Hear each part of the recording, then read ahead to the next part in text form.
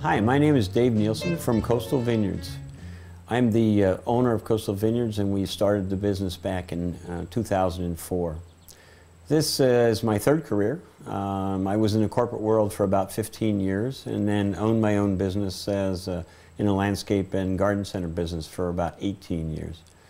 I really enjoyed agriculture and I wanted to stay in it. And I was an amateur winemaker at the time. So I said, well, you know, I think I can do this. In 2004, we decided to make the jump and go from an amateur winemaker to a professional vineyard operator and winemaker. While that could be considered fairly risky business in southeastern Massachusetts, because of the fact that we're only about a mile from the ocean, gave us the ability to really grow good quality grapes, and that's what I was after. I wanted to make sure that we had the best quality wine that we could make in Massachusetts.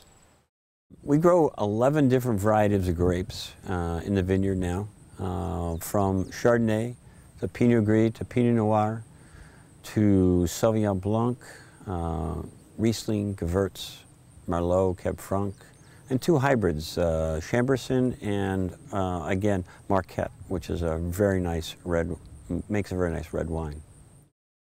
Our Marquette, we purposely chose this grape, one, because it matures much sooner than many of our other red grapes, and it also provides a uniqueness about it in the fact that it being a hybrid grape, it's really producing a really good quality wine. We are a small operation, so we have a hand bottling line. We do use a screw cap because we feel it's a better closure for our wine and a better closure for most people to operate. Coastal Vineyards Tasting Room is open Fridays, Saturdays, and Sundays from noon to 5.